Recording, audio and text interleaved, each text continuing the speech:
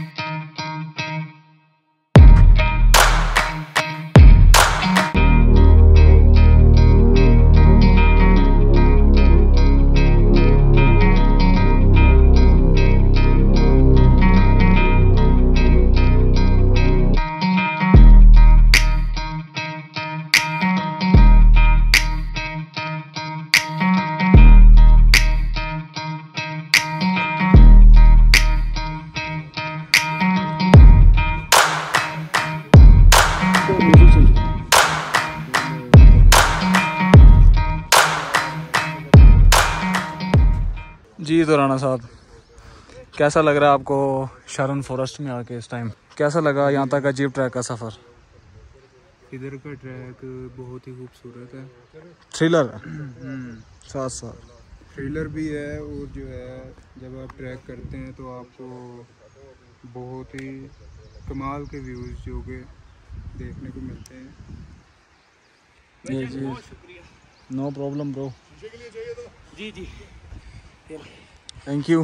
Good name Hamza. तो इस time पे हम शरान फॉरेस्ट में मौजूद हैं, जो कि पारस टॉप के ऊपर शरान फॉरेस्ट है। और यहाँ पे आप स्टे भी कर सकते हैं। अगर इससे ऊपर जाएंगे तो यहाँ पे हाइकिंग है 2 से ढाई घंटे की, अप्रॉक्सीमेटली 2 से ढाई घंटे की हाइकिंग है। और अगर आप यहाँ से जाते हैं मंशी टॉप की, और अगर नीचे सेम रास्ता आप सेम टाइम पे अचीव कर सकते हैं 1 से 1.5 घंटे में। तो वो जगह भी आपको दिखाएंगे जब हम कल जाएंगे। तो इस टाइम पे दोस्त मेरे साथ हैं। मानी भाई, कैसा लगा आपको ये ट्रैक करके? मेरे मन में ये वो दोनों मानी है ना, बेसिकली ये दोनों भाई मानी है।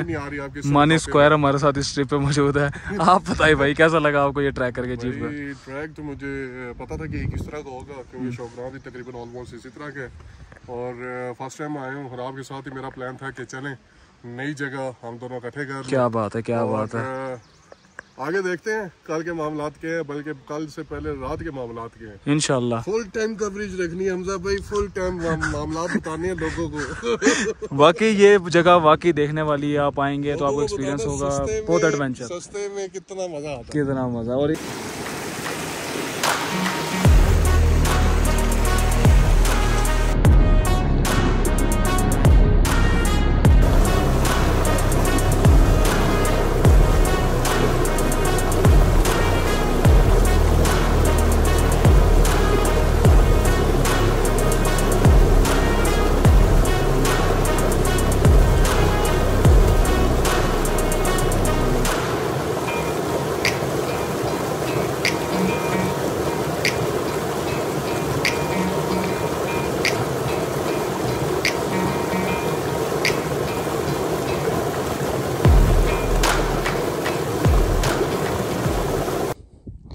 ये जी शरान फॉरेस्ट में मंशी टॉप से पहले नीचे स्पॉट है, जो कि पोर्ट्स हैं almost 5।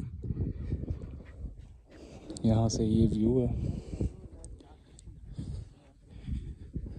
Sitting place, open area. और सामने आपके ये जो है ये शोग्रान है। और ये जो है यहाँ से हम आए हैं, ये है पारस।